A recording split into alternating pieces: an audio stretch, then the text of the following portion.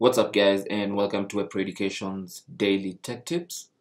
In today's tech tip, you're learning how to measure your heart rate using the Amazfit GTR 2E.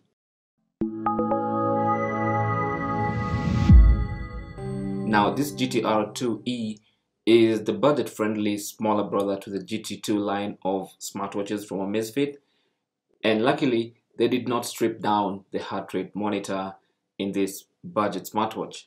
And so there are two main ways of taking your heart rate measurement. First is the manual method, and the other one is the automatic heart rate monitoring.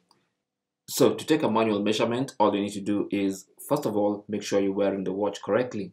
And by correctly, I mean it should be sitting snug on your wrist, and the heart rate sensor should be on your skin. So make sure it's not too tight, and make sure it's not too loose. It's just sitting snug on your wrist.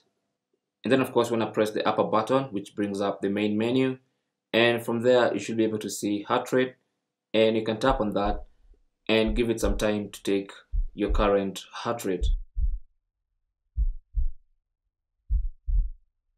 And there you go. So that's my current heart rate, and it's going to continue taking your heart rate for as long as you're on this screen.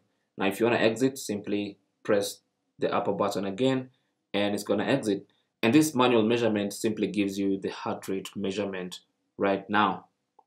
Now you can also configure your smartwatch to take automatic heart rate measurements.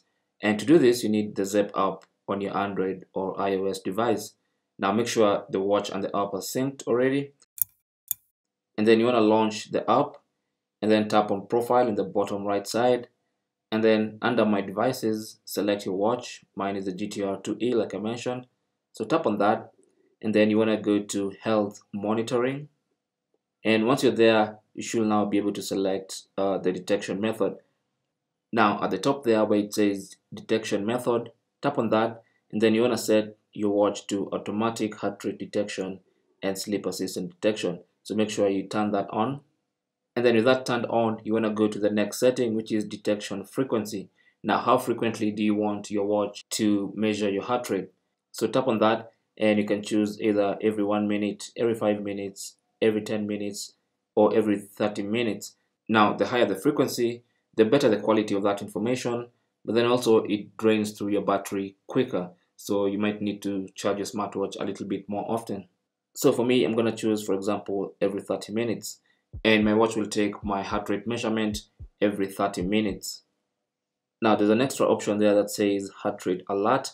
And this basically lets your watch alert you when your heart rate goes above a certain value.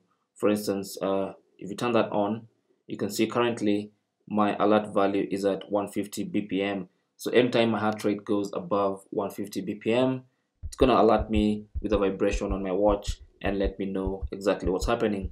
Now you can adjust that by selecting any other BPM you want or any other heart rate measurement you want. Tap OK, and your watch will now alert you every time your heart rate goes above that particular BPM. Now, if you set automatic heart rate monitoring, your watch will send that data to the app on your smartphone, and you can view it in form of a graph and get all that data that you need. And you can be able to see how your heart rate changes through the day and when you do activities. But that's really how to measure your heart rate using that Amazfit GTR 2E. Thanks for watching. You can leave your comments and questions down below. Don't forget to share and subscribe for more tips. Until the next one, my name is Chris, and I'll talk to you guys soon.